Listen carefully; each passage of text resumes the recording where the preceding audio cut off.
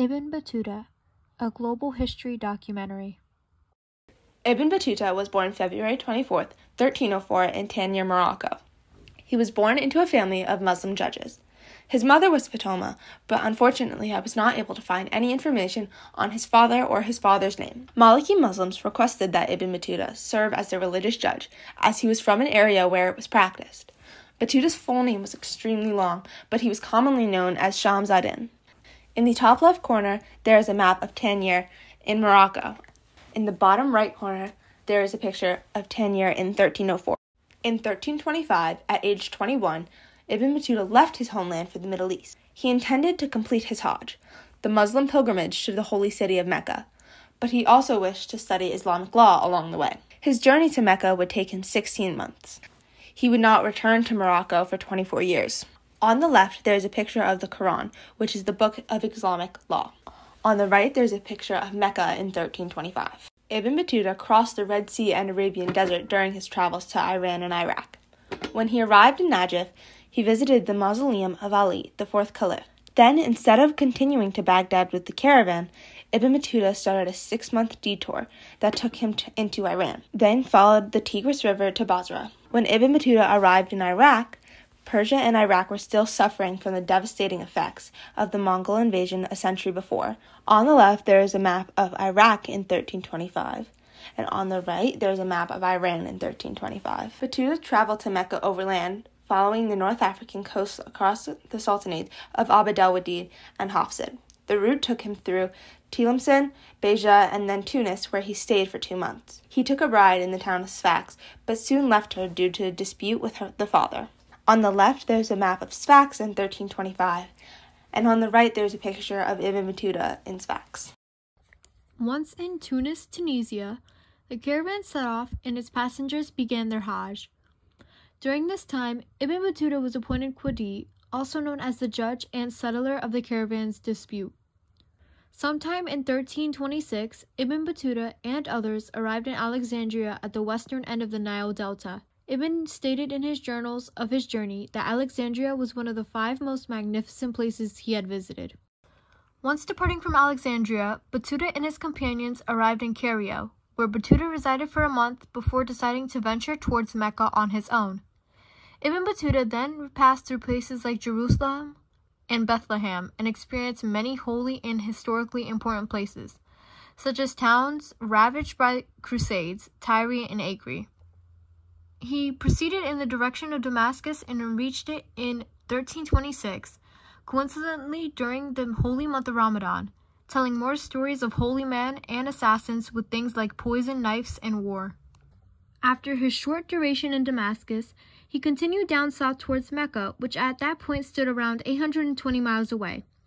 Carrying on his journey back on the caravan, it is expected that the journey took approximately 45 to 60 days before they made it to the walls of Medina without conflict. The caravan brought its passengers to many holy sites in Medina before they finally came close to entering Mecca. Furthermore, Ibn Battuta spent 3 weeks in Mecca, where he studied with other men and visited the many sites located in Mecca. Ibn graduated to the status of al-Hajj, meaning that he successfully completed his Hajj. After this 3-week period, on November 17, 1326, Ibn joined yet another caravan of pilgrims and traveled with them to the Persian state. About 100 years before Ibn Battuta's travels, the Mongols invaded Persia and Iraq. The Mongols were ruthless, bringing death and devastation wherever they conquered, and eventually brought the Abbasid Caliphate dynasty to an end. When Ibn Battuta continued his journey to the overthrown territory of Persia, it was clear that the economy and agricultural prosperity had taken a punch and still hadn't recovered. Battuta also witnessed the positive outcomes of the invasion and the effect that the Mongol rule had on the Persians. After studying in Mecca and passing through Persia, Ibn Battuta started a new adventure on the Red Sea. Along with a group of other pilgrims, Battuta was shoved onto a small ship called a dhow. These boats were very unstable, and this was Battuta's first time at sea. The Red Sea was hard to navigate and full of pirates waiting to attack people who weren't expecting it. Once the group got to the shore of Yemen, Ibn Battuta was able to rent a camel and visit some coastal cities. He spent a short time in Taiz before going down to the city of Aden, then adventured down the coast of East Africa before settling down to a permanent job. Thanks to the predictable patterns of the monsoon winds in the Indian Ocean, Ibn Battuta was able to plan out his next trip through the Arabian Sea without weather complications. After heading south along Africa, he went back up north to the coast of Arabia. After days of walking, becoming sick, and suffering through the pains of swollen and bloody feet, they made it to Kalhat and stayed with the governor while they recovered. After regaining his strength, he continued to the Strait of Hormuz, observing busy markets and pearl fishing boats. After spending 1 year in Mecca studying and making his third pilgrimage, he thought about making a trip to India. He decided he would get to India after a detour through Anatolia. In a small group of other travelers, Ibn Battuta left for Anatolia, which is in Turkey. Leaving Turkey, Ibn Battuta and his friends boarded a ship on the Black Sea, which was stormy and dangerous. He stopped in Constantinople for over a month, visited the Hagia Sophia, met the emperor at the time, and saw all the sights. For months and months, Ibn Battuta was finally on his way to India. Ibn Battuta left Africa and traveled to India through the high mountains of Afghanistan, which followed the footsteps of the Turkish warriors before him. Ibn Battuta reported that the Sultan Muhammad was a very cruel and harsh leader.